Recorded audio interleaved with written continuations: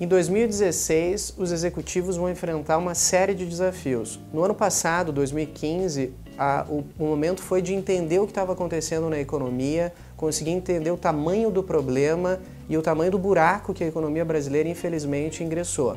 2016 passa a ser um ano em que o desafio é entregar os resultados que foram desenvolvidos, foram elaborados nos planos de negócio, mesmo na crise, mas eles precisam ser entregues. Então, o grande desafio dos executivos é como entregar resultados num ano em que a economia não está muito ativa, em que o apetite do consumidor não é o mesmo, e com uma equipe menor entregar resultados.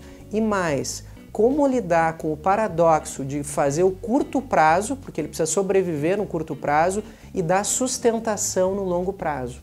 Quer dizer, é um ano bem complexo para todo o executivo, e aqueles que conseguirem superar esse ano certamente terão muito tempo de sucesso na carreira, porque é um ano realmente transformador e desafiador.